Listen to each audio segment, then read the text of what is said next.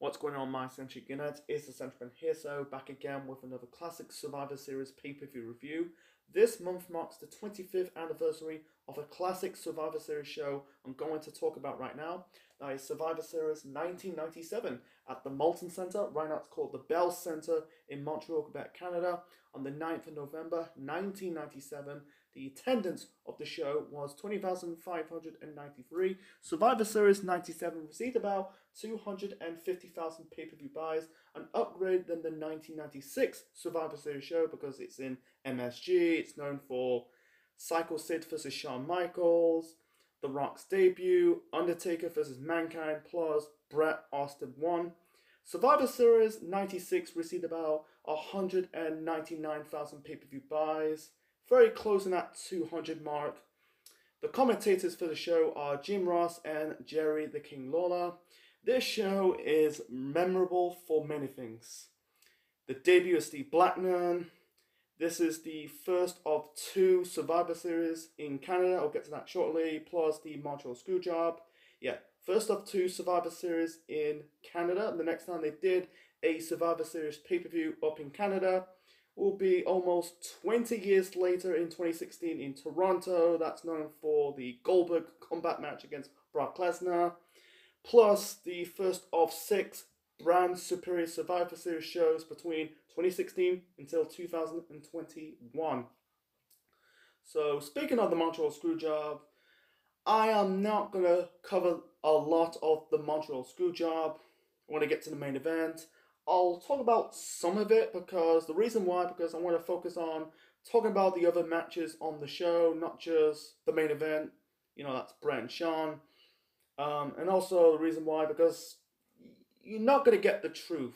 Let's be real. We're not getting the full truth of the Montreal Screwjob. So I'll talk about some of it, but not a lot. So otherwise it'll be a very long video, trying to keep it like very bit short. Otherwise it's gonna be like a 2 hour videos. I don't do that, you know. I do streams, but not like an actual wrestling pay-per-view review. Anyway, so the first match. This is the first of 4 Survivor Series matches on the show.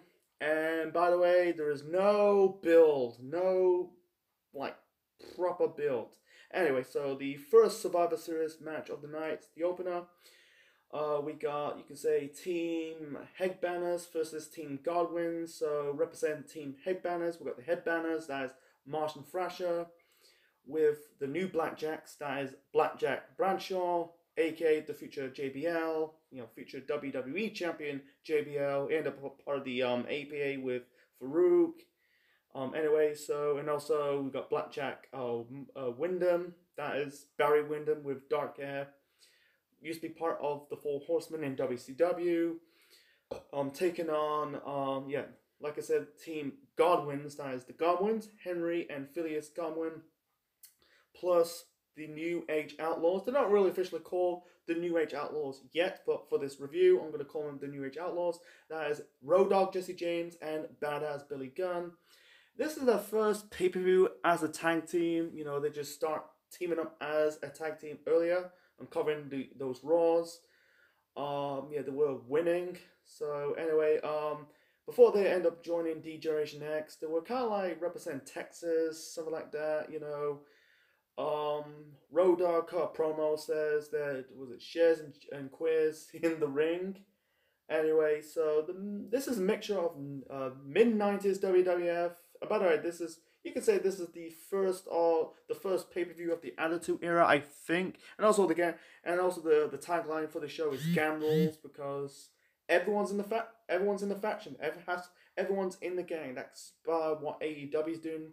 Not right now, but when they start AEW. But anyway, so yeah, it's a mixture of mid-90s WWF and future Attitude Era all in one in this match. So because yeah, Headbangers and the New Age Outlaws represent the Attitude Era of the company, plus the Godwins and the Blackjacks represent, yeah, you can say the New Generation Era. Anyway, the match was just filler, mediocre. No one got over, man.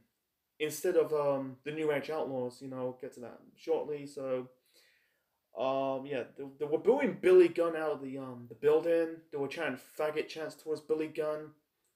You know, because this is mid 90s professional wrestling.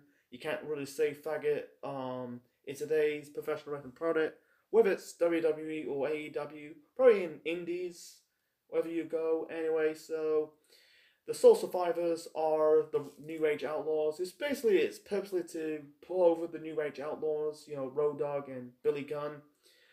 In the end, I think it was Thrasher. I think Marsh got eliminated early off this match. So I think it was Thrasher caught the pop handle slam by Road Dogg, trying to pin Road Dogg, and then Billy Gunn hit a move off the top rope onto Thrasher, so Road and pinned Thrasher to get the victory. So the New Age Outlaws are the sole survivors of this Survivor Series match.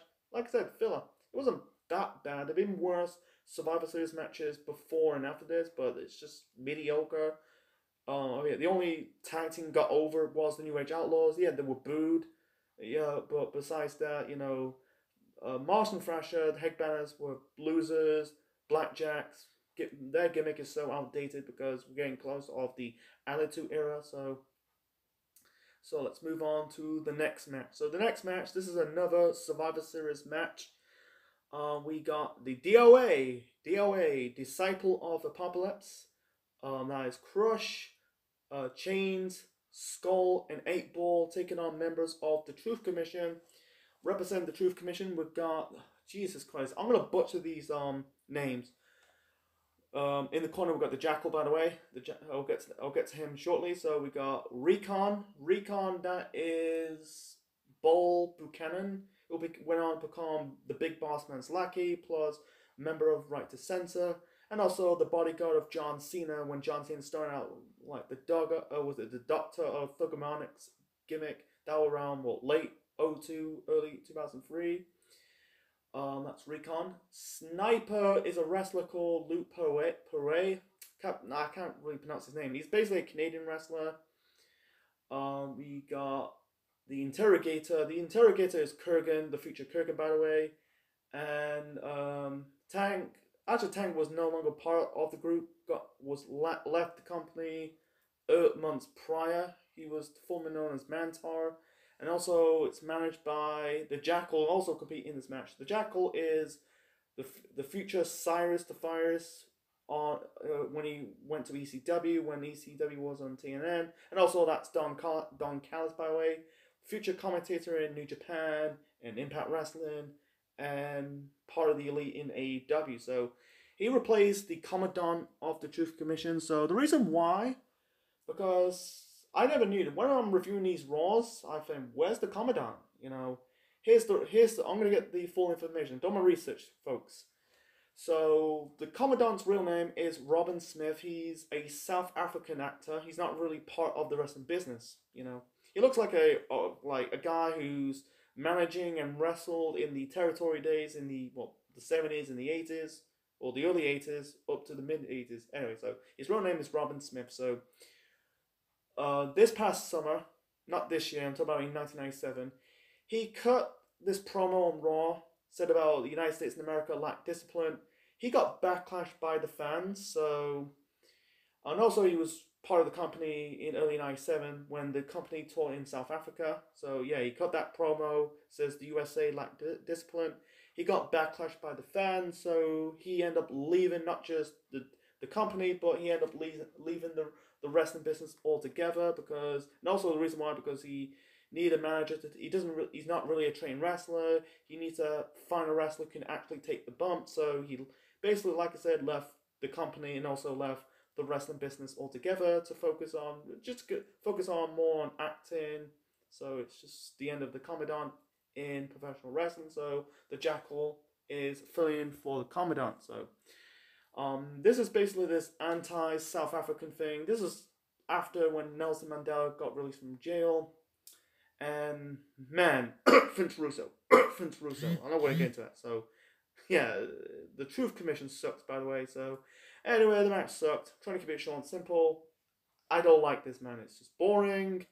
You know, I think it was sidewalk slam in some portion of the match. I did not give a shit. So In the end, the Interrogator hit, I think he hit the Slidewalk Slam onto Crush to win this match for his team, and that was it. It didn't really do the Truth Commission any favors because, like I said, they were not getting over. Let's be honest. By the time I think the Truth Commission left in, well, stayed around until 1999, when I think the last survivors of the group was, I think it was Recon. No, I think it was maybe Recon and Sniper, because most of them left after 1997. So yeah, it was just a crap group. And the DOA were the baby faces. They got cheered, but yeah, at least they got cheered because the opener Survivor Series match, no one reacted. They reacted a little bit, but they didn't really care. But yeah, they were both like losers. The DOA, people talk about Aces and Eights being the worst biker group. Look at this group, DOA. They were both like losers. But yeah, the Truth Commission was shit. No one got over. So let's move on to the next match. So, and also it was kind of thrown away. Like when I say earlier, I said this is no build to this. There is no build. Maybe they build on Saturday Night Main Event. I'm not gonna find it because you're not gonna find it on the network. But I felt like it was thrown. Some matches like this, all four Survivor Series matches was thrown together without any build. It's just what it is. So, anyway, let's move on to the next match. I'm rambling, by the way. So the next match, this is another Survivor Series match. We got Team USA versus Team Canada. So represent Team USA. Oh boy, we got Vader. We got Goldust. I'll get to his gimmick shortly. We got Mark Merrow with Sable in his corner. We got, boy, I think that's 5. And then we got the debut of Steve Blackman.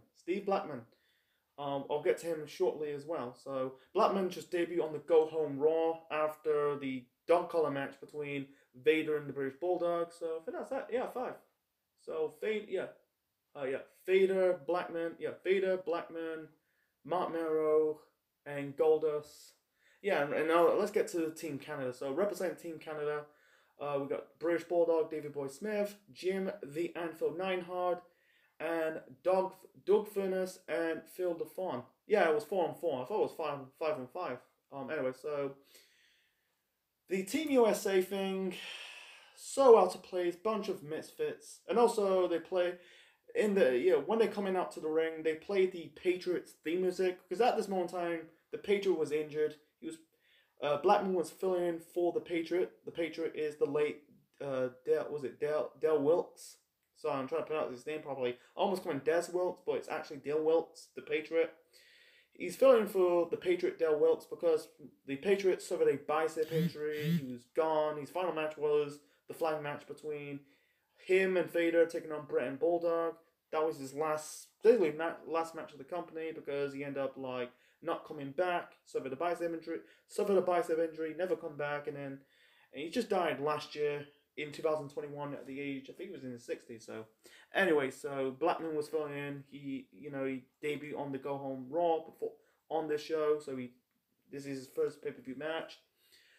Goldust just came off, and speaking of the Go Home Show Raw, you had Goldust as a heel now because he, this is kayfabe, by the way. I think it's kayfabe. He basically ended the marriage of Marlena. That's Terry Runnels. He ended up changing up his makeup, his face paint. It just says "F you, I'm still alive." FU stands for fuck you. Anyway, Mark Merrow this is the start of the whole Mark Merrow Sable thing, because in this match, the fans were chanting for Sable and not the babyfaces on the show, on this match, by the way, and some matches on the show, by the way. So anyway, they will, this is the start of the Mark Merrow Sable thing because Sable's getting more attention than Mark Merrow. The whole Doug LaForm and Phil Doug Finnis and Phil LaForm. My apologies.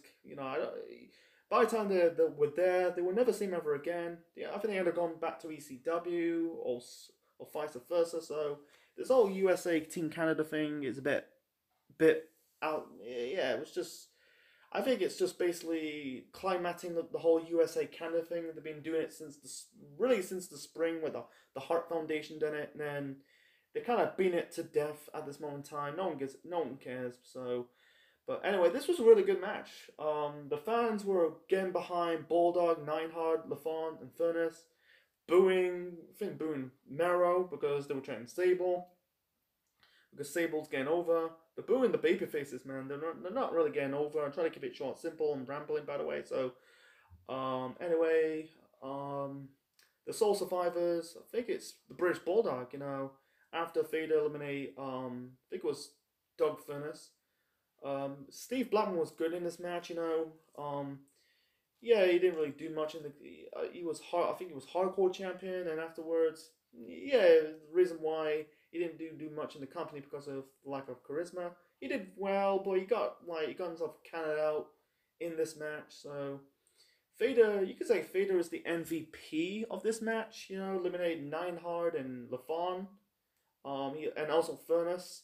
So in the end, Bulldog hit Vader with the bell and scored the victory. Because I think Vader and Bulldog had history. Because if you don't know that, because Vader and Bulldog feud in WCW over the WCW World Heavyweight Championship when Vader was the champion. So yeah, it's a bit of a fun fact. So so at least I think, yeah, the heels won. The heels won 3 out of the 4 Survivor Series matches.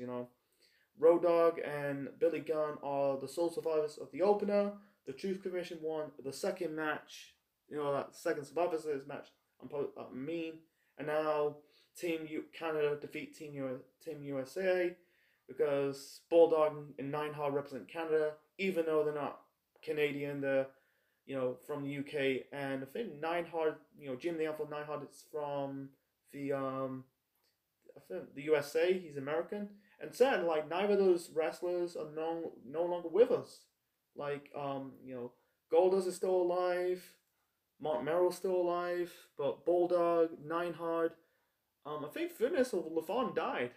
Wow, shit, man. So I'm moving on, man. So now we got a bit of a break. So we got, I think it's a bit of a break. So the next match we got Kane making his WWF pay per view. Really his first pay per view match on pay per view.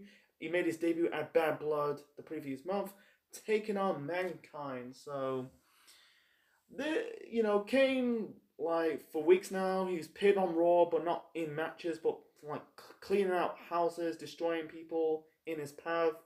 One of them is Mankind. So I think it was a few weeks prior, Paul Bearer used to manage Mankind during Mick Foley, Mankind's feud with the Undertaker, called Mankind a pebble. So this is a good promo Mankind cut, because I don't talk about promos in my paper reviews. So he basically says he's going to go through the wall. That is referring to Kane, and he got pissed off when Paul Bearer called him a pebble. Said like he's gonna, like, when he's got his fingers between his trembling flabby jaws, and when his eyes came out of his mind, I'm going to tell you a question. Do you look like a pebble? Wow. Good promo for Mick Foley, as Mankind. So anyway, the match between Kane and Mankind, it was a good match, to be honest. I really like it. Mankind bumped his ass off in this match, so I really like it. The match came red, like, it just like showing the red light. It's similar to what the Fiend done like 20 odd years later. I don't want to get into it. So Kane, in his early run in the company, was this slow paced monster. He's not doing the flying clothesline off the top rope yet. And Mankind's known for the physical side. He enjoys pain. They didn't announce it that this is a no DQ match. So when Mankind hit Kane with the when Kane hit Mankind with the steel steps and Mankind hit Kane with the chair, the referee didn't call for the bells. Like, what gives? So anyway, so it was a fun match to watch. Like Kane. It's a good big break for Glenn Jacobs. That's Kane's real name. Yeah, he was Isaac Yankem. He was a Christmas tree think it was some indie show or in the WWF around like the early 90s. Then he was Dr. Isaac Yankem in his match with Bret Hart at SummerSlam. That was during the feud with Jerry the King Lawler, by the way. SummerSlam 95. I think that gimmick expires what Britt Baker become a dentist. You know, like the two wrestlers with dentist gimmicks are Isaac Yankem, Glenn Jacobs, and Britt Baker in AEW. Um, and also and he ended up becoming the fake Diesel in 1996. Now Kane, this is one of his successful gimmicks for Glenn Jacobs. So anyway, so Kane I think he chokeslammed Mankind through the announce table. Yeah, like I said, he was bumping his ass off. I think like Kane did like Mankind was going for like a move off the top rope. I think he grabbed Mankind and threw him off into the ring apron outside the ring. Wow, he was bumping his ass off Mick Foley, Mankind. So in the end, Kane hit Mankind, not the chokeslam, but the Tombstone Power Driver to win. So this was Kane's first win. First win. So it's not like Mankind's doing he's not jobbing out. He's like put up a fight against Kane. You know, Kane's trying to do what Undertaker's doing. So, and speaking of the Undertaker, no Undertaker on this show. It's a bit disappointed because this is the first Survivor Series. Well, the Undertaker since he debuted in 1990. You know, he's been in 91, I think 92, 93, 94, 95, 96. He's not there for 97. So. I don't get it. So, but anyway, it's just building up Kane, still like building up Kane for the Undertaker, leading up to their match at WrestleMania 14 the following year in 1998. So yeah, it's a good. I give kudos to Mick Foley playing over Kane because he's going to be like both Mankind and Kane going to be future world champions in the next couple of years. Mankind, in the next 1 or 2 years because Kane wins the world title the following year in 1998. And Mankind, Mick Foley wins the world title in 1999. So let's move on. I'm rambling. So moving on to the fourth and final Survivor Series match. We got Ken Shamrock and the Legion of Doom, and Ahmed Johnson.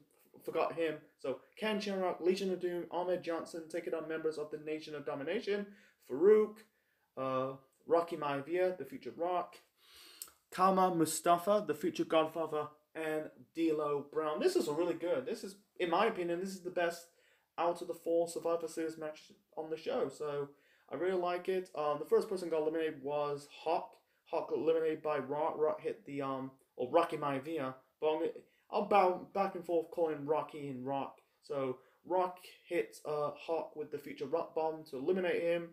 Then Ahmed Johnson eliminated Farouk, the leader of the Nation of Domination, hitting him with the Pure River Plunge. And then afterwards, Rock eliminated Ahmed Johnson by the help by Farouk, pinning him, grabbing his foot for leverage to eliminate him. So Farouk and Ahmed Johnson basically running, Ahmed Johnson chasing Farouk.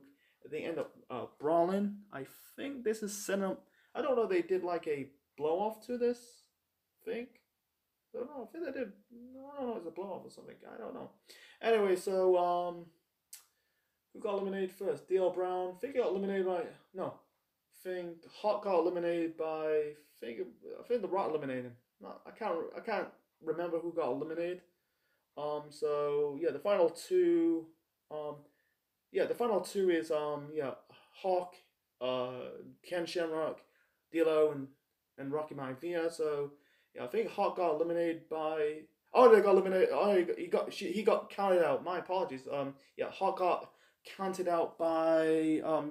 Here's the thing. You got the New Age Outlaws coming out, and by the way, it's funny. Like LOD are at the time the WWF Tag Team Champions. It's funny. Like in the opener, the last month's pay-per-view, Bad Blood, you had the Godwins defeated the Headbangers for the Tag Team Championships.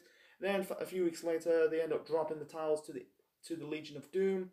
Anyway, I remember, in this match, Animal got eliminated by count. So you got the New Age Outlaws. They're not New Age Outlaws yet, but I'm going to call them. So Billy Gunn and Road Dogg stole the Legion of Doom's shoulder pads. I think Billy Gunn wearing their face paint. Road Dogg kind of throw white powder in the eyes of Animal, so Animal got counted out. So this is furthering up the rivalry between LOD versus New Age Outlaws that led up to a few weeks later. Um, New Age Outlaws defeat the Legion of Doom on Raw to win the tag team championships. I think it's the first of 6 or the first of 5 tag team championship that they won in the company. I think they won another tag team championships in TNA a decade later. So yeah, you can say 7 in their career for Road Dogg and Jesse James as a tag team. So final 2 is or actually final 1 is Ken Shamrock eliminate D'Lo Brown with the ankle lock. Then here's the end. So Rock trying to hit Ken Shamrock with the chair, but he kicked out. So in the end, I think he hit Rock with a suplex. He's gone for like the armbar. I think it was a reverse Fujiwara armbar, but he counted into the ankle lock. Rock tap out, and Ken Shamrock won this match. So I thought like they're gonna. I thought this is in Canada. I thought this is gonna be Bizarro World, but but no, the baby faces are getting over. Like with Legion of Doom in that tag team match at Canadian Stampede 3 months prior, they got booed. But like a few months later, yeah, Survivor Series, they got cheered. So it's kind of like very bizarre. So so Ken Shamrock got the victory, and I think it's the first time that The Rock and Ken Shamrock had their first match 1-on-1. They end up feuding over the Intercontinental Championship the following year in 1998, Royal Rumble, WrestleMania 14, they fought in the King of the Ring tournament in 1998.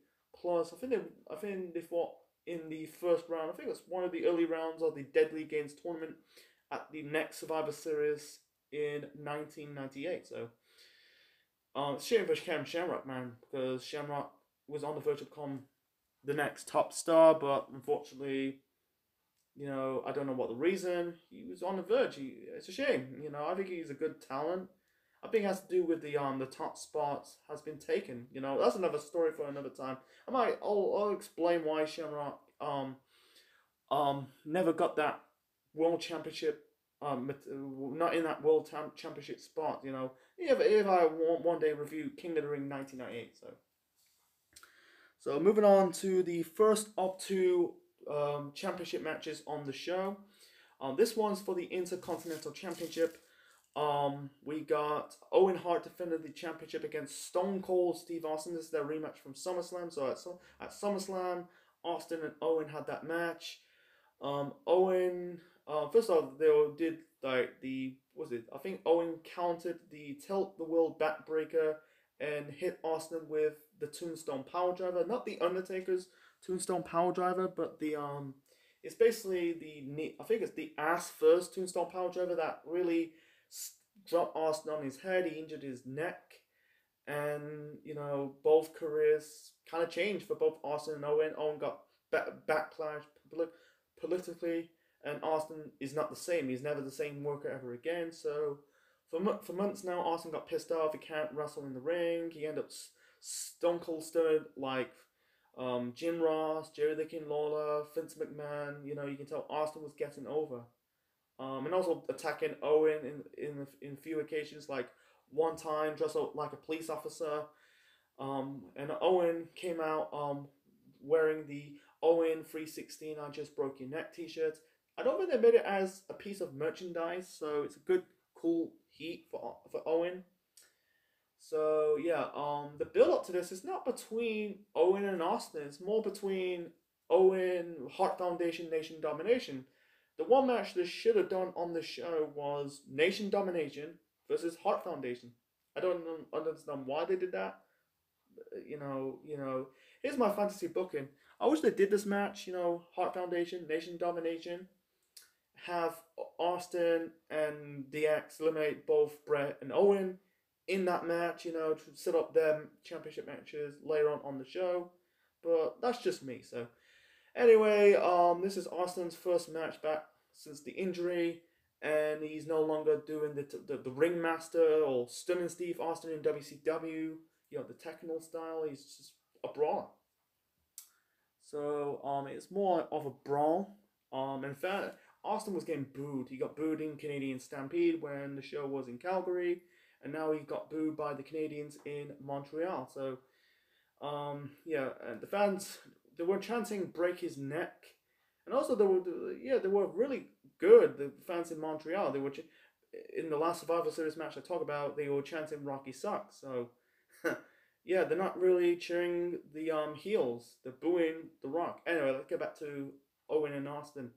Yeah, they were chanting. They were booing Austin. They was chanting "break his neck" because the fans want to see Owen break Austin's neck again. So yeah, Owen trying to hit Austin with a tombstone, not a tombstone, but a regular power driver, but Austin countered it. They were fighting in the crowd. And also Owen trying to get himself disqualified. He kind of choked Austin with a piece of cable, and he's shouting like, "Disqualify me! Disqualify me!" You know, he's mine, stuff like that. You know, trying to keep it short, simple. So in the end, and also they did a callback to the spot at SummerSlam. You know, the tilt the wheel thing that led to Austin injured his neck. This time they managed to, hit I think it was Owen and Austin. One of them hit the tilt the wheel backbreaker. This time no neck was broken. So in the end, Austin hit Owen with the Stone Cold Stunner to win this match and regain the Intercontinental Championship for the second time, because he won the first time, but he didn't really got a chance to defend it because he had to vacate due to injury. So the Intercontinental Championship tournament they did, in October was a waste of time. I said in my review of SummerSlam '97, I think it said in some Raws, I'm gonna say it right now, they should have Owen just won the title, got some heat. Owen retained the title, and then Austin win it. It's a shame. Austin never got a chance to defend the Intercontinental title. It was Austin's second and last Intercontinental Championship win in his career, and he ended up feuding with The Rock the next month at DX in Your House. Then he ended up moving on to the world title picture, winning the '98 Rumble match, and move on to the Promised Land, winning his first world championship at WrestleMania 14 the following year in 1998. So it was an okay match. It was just Austin's revenge on the guy who almost ended his career and regained the championship. That he won that past summer. So need a drink. My throat's a bit dry. Anyway, so let's move on to the main event. So the main event, this is for the World Wrestling Federation Championship. Bret Hart, the WWF champion, defending the belt against the European champion, Shawn Michaels, because Shawn won the European Championship against British Bulldog Davey Boy Smith at One Night Only in September of that year. So, first time in 18 months. So, here's the story. I'll keep it short and simple. At WrestleMania 12, the previous year in 1996, Bret and Shawn had that Iron Man match at WrestleMania 12. It went into overtime. Shawn hit the sweet chin music on Bret to win his first of 3 WWF championships. So, and also there were plans to do a rematch at WrestleMania 13. Bret gets his win back, but unfortunately Shawn don't want to put over Bret. He self-proclaimed fake a knee injury, but at the same, I don't want to get into it. It's debatable. So Bret got pissed off. So this has become not just an in-ring or on-screen feud, but a real-life feud. They were originally supposed to have a match at King of the Ring. Unfortunately, Bret suffered a knee injury, and also Shawn cut the Sunny Day promo on Bret because he thought Bret had sunny days.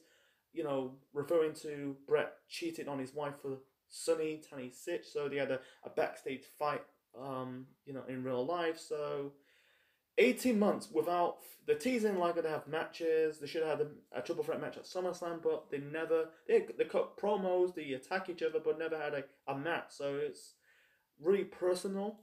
And also, like I said, it's not between Bret and Shawn, it's between the Nation Domination and Hart Foundation. So let's talk about this match. So, and also Vincent McMahon, this is the start of the Vincent McMahon character. I'll get to that later on. So, you had Michael Cole earlier interview Vince that, who's going to put it the winner. Vince says, I don't know. So, fingers crossed. So, anyway, so the match between Bret Brett and Sean 2, or Brett, actually 3, because they fought at actually 4 actually. I think it's 4 because they fought at Survivor Series 92. They fought in that Family Feud match at Survivor Series 93.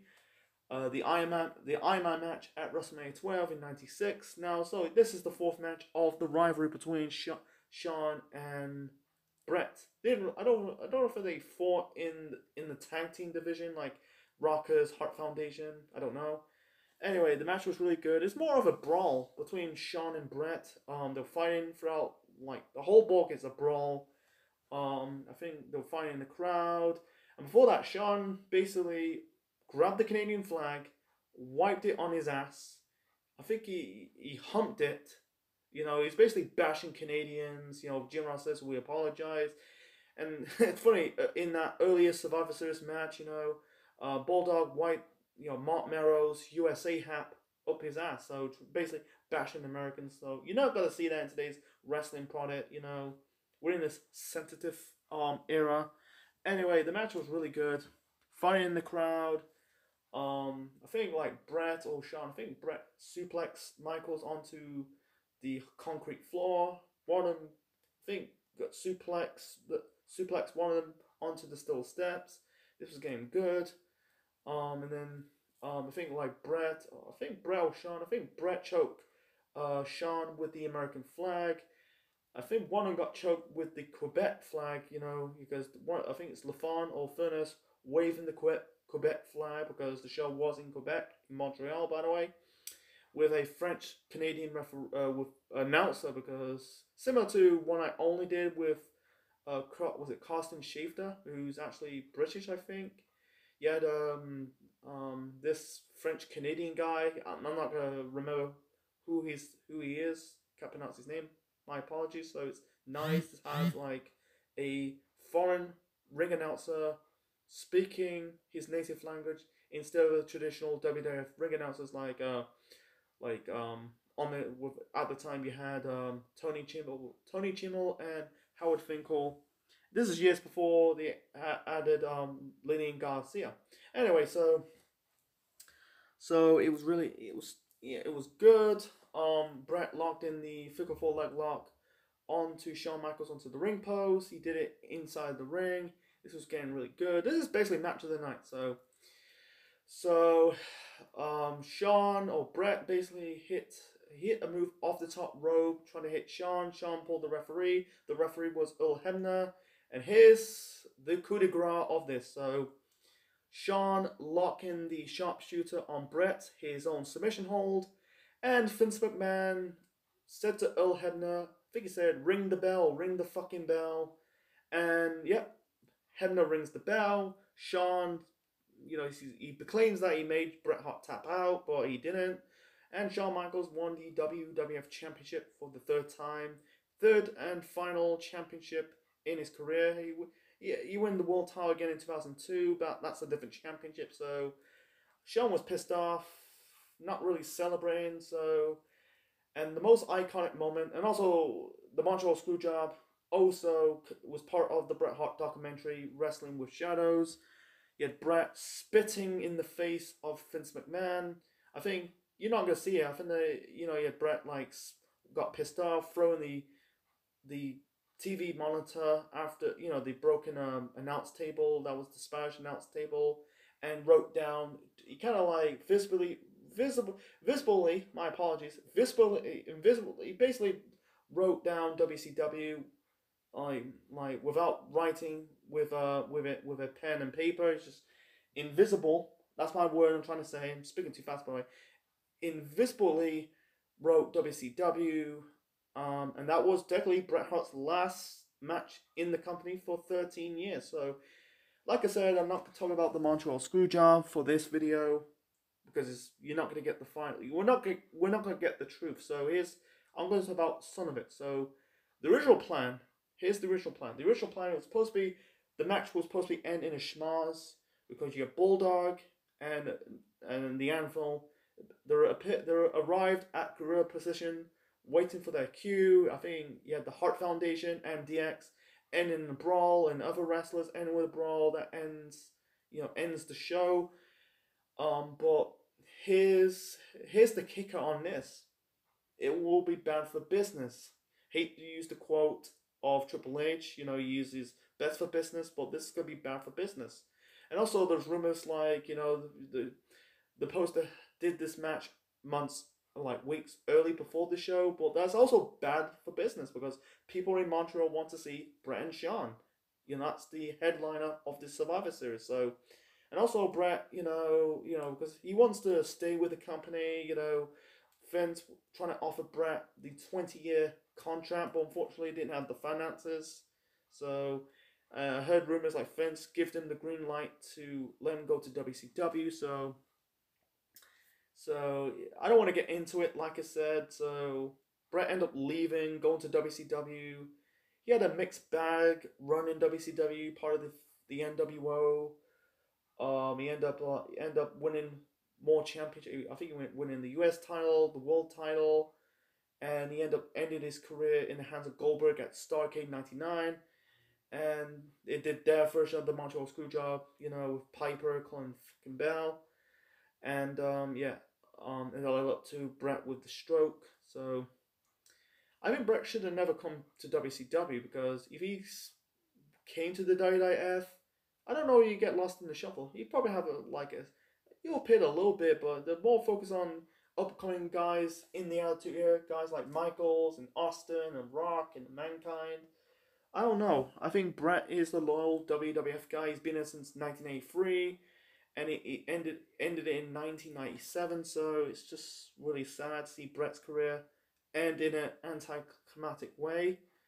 Because he's been there through. This is similar to the AJ thing because AJ, TNA offers AJ if he wants to stay to TNA, he needs to get a 60% cut. AJ refused. It's in the same situation, so maybe it has to do with money, but it's, it's just a damn shame for Brett. So you won't see Brett again, like I said, for 13 years. Actually, a decade later, because in 2005 he purposely apologized to Vince, and then in 2006 he ended up getting inducted into the WWE Hall of Fame. Then the first Raw of 2010, Brett and Sean purposely apologized, put their differences aside after 12 going on 13 years, and that was it. So that was the end of the personal rivalry between Bret Hart and Shawn Michaels. Vince became really because Vince was getting away from the commentary side. He's been there for years now. Because at the time, the first heel authority figure was Eric Bischoff. He turned heel after the Nitro after Halloween Havoc. So he used the Montreal Screwjob and become the top heel of the company. Feuding with Steve Austin in 1998. The company will hit the fans over the head with the Montreal Screwjob for the next 25 years because the following year at Survivor Series in 98, in the finals of the Deadly Games tournament, the match between Rock and Mankind, Rock, locking the sharpshooter onto Mankind, turn on the fans, became the corporate champion, and that was more of a work. I don't know, this is more of a real life screw job. Like I said, I don't want to talk about it, so I'm trying to keep it short and simple. So Sean will remain the champion until he faced Ken Shamrock at DX in your house in December, faced The Undertaker at the Royal Rumble in January. He injured his back. That led Sean in that early temporary retirement until come back to the company in 2002. So that's my spiel on it. So sorry, I'm not talking about the Montreal Screwjob. Like I said, you never going to know the whole truth. So, and I heard rumors like Triple H, stuck his big nose in it. So, like I said, I'm not going to cover it anymore. So, my final reign for Survivor Series 1997. Boy, this is a doozy. I thought going into this is going to be a bad show, but nah, this is a good show. Not a really good show, but a decent show. I'll give it a 7 out of 10. That's my genuine rating of it. So 7 out of 10. It's a tale of two takes. The two. I'm not the part of the Montreal Screwjob in the bad for me. To be honest, didn't do nothing for me because one, I'm watching the show. I'm watching it. This is not 1997. I'm watching this. This is 2022. So I'm not putting it in the bad. The only two matches in the bad has to be the first two Survivor Series matches. You know, Team Heck Banners versus Team Godwins or Team New Age Outlaws, whatever you call them, and DOA versus the Truth Commission. So besides Austin and Owen, okay match. You know, it was just Austin's comeback match and getting revenge of the guy who almost ended his career. But the good is the good. I like the matches.